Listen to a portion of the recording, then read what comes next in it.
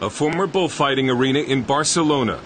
Bullfighting is now illegal in this part of Spain, so this arena has been turned into a business space. But Muslims would like to turn others into giant mosques.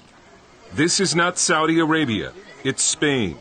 But Spain is undergoing a transformation. Muslims who once ruled most of Spain are returning in large numbers. In the city of Salt, parents have come to pick up their children from school. Muslims already make up 40% of the city's residents and will soon be the majority. City government has pushed back, placing a one-year hold on a large mosque project funded by radical Wahhabis in Saudi Arabia. And then for good measure, someone cursed the ground at the building site. Here at the site of the proposed mosque in Salt, someone left a pig head, cut in half. Pigs are considered impure by Muslims. Islamic law forbids the building of a mosque on ground soiled by pigs. This is the mosque the Muslims are forced to use now. But the number of Muslims is increasing so rapidly it's now only a matter of time before they'll be running the show in Salt.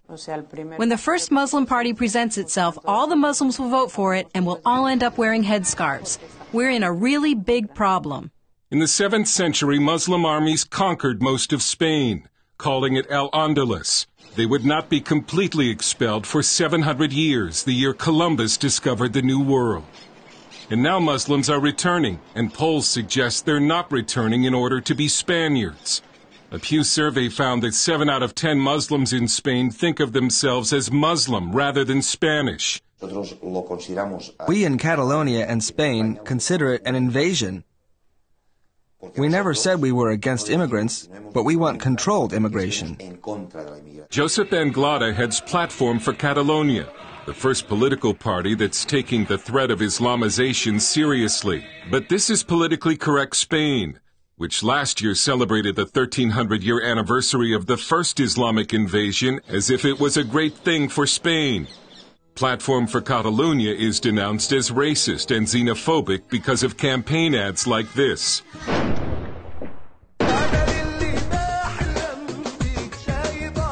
But Anglada says they're not against immigrants, they're against uncontrolled immigration and against immigrants who do not want to be a part of Spain. Muslim immigrants are not here to adapt, they're here to conquer. First, the husband comes as the head of the family, then the wife and children, and later he comes with his parents, in-laws, and grandparents, and it has turned into an invasion.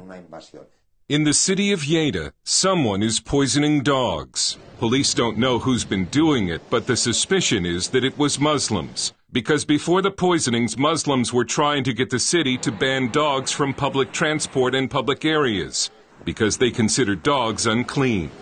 What happened was, all of a sudden, one day, 12 or 14 animals showed up dead.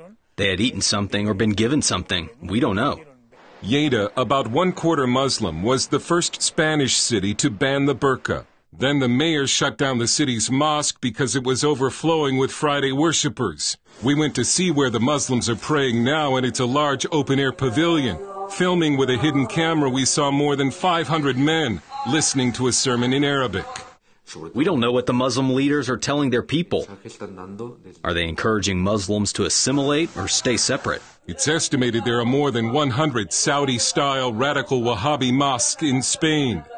And 2 radical Muslim TV channels from the Middle East are now broadcasting in Spain. Just as Muslim immigration is surging, the native Spanish are slowly disappearing. Their birth rate is below the replacement number. And large numbers of college-age Spaniards are leaving the country to escape a 50% unemployment rate. The Muslim birth rate is at least twice the native birth rate, and the number of Muslims in Spain has increased by 10 times in the last 20 years. Spanish intelligence has learned that radical groups from the Middle East are pouring large sums of money into Spain in order to control the nation's Muslims. The greatest threat for Spain, Catalonia, and Europe is Muslim immigration. We know that they are coming here to conquer what, according to Muslims, used to belong to them.